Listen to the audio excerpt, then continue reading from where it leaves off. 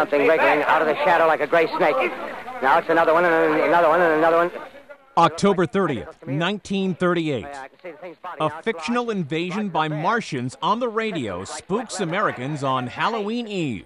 Ladies and gentlemen, it's indescribable. I can hardly force myself to keep looking at it. It's so awful. The eyes are black, and they gleam like a serpent. The mouth is kind of V-shaped with saliva dripping from its rimless lips. It seemed to quiver and pulsate. As the live drama The War of the Worlds, starring Orson Welles, airs on CBS. The play's fake news reports panic some listeners who think the Martian invasion is real.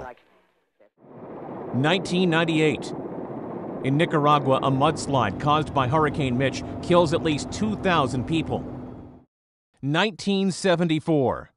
It's the rumble in the jungle in Zaire, now known as the Democratic Republic of Congo. Muhammad Ali knocks out George Foreman in the 8th round of a 15-round bout, regaining his world heavyweight title. And 2000. I want to give you the bad news first. This program is going to go on forever. Boy, you think you're tired now.